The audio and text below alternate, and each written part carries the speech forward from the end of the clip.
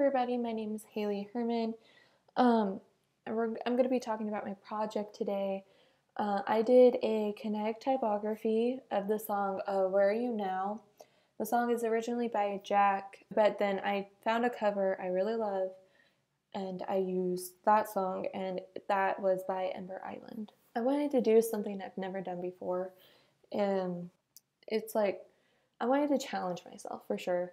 I've never really kind of challenged myself doing any of my other projects I've done before, and this was like the best way to do it. I did start this project last semester, so this is the second semester. So first semester I started this project and I did a reflection video on that too, and I'll put that link in the description below so you can know, and that's also a how-to video, and that has like the beginning of how to do this project and work on with the camera and all that stuff that I worked with in my project. My end results was kind of better than I expected it to actually be.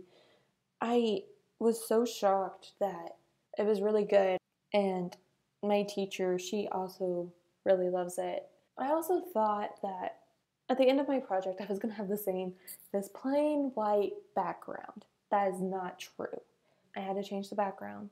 So I have totally different type of backgrounds that I did on Illustrator. I made different backgrounds. I made 5 different backgrounds, and they're all on Illustrator too, and then I put them all in Adobe After Effects. I am going to put a link in the description below for you to watch my whole entire video, the final product.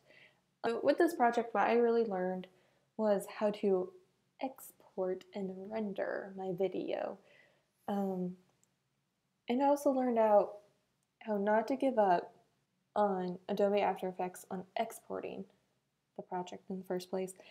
Problem solving for me was a really big deal because, again, I couldn't figure out how to export my video, and then I figured it out, and it worked so well once I figured it out.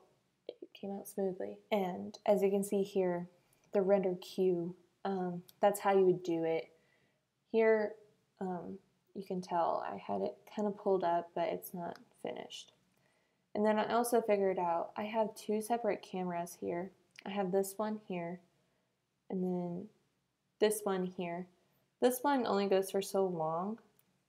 I figured out I had to lengthen this out to the whole entire song to be able to export my whole video. If I could redo this project, what I would do is I would have definitely chose a different song.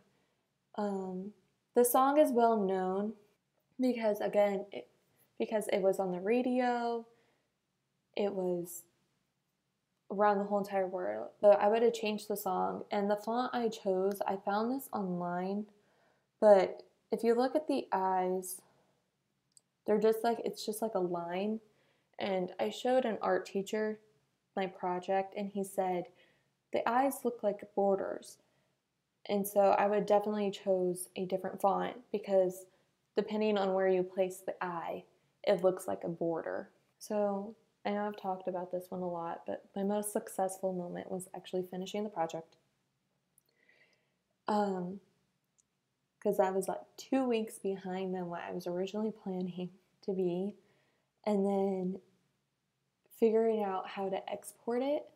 I'm happy that I decided to challenge myself. Okay, so this is my reflection on my Imagine 2017 project.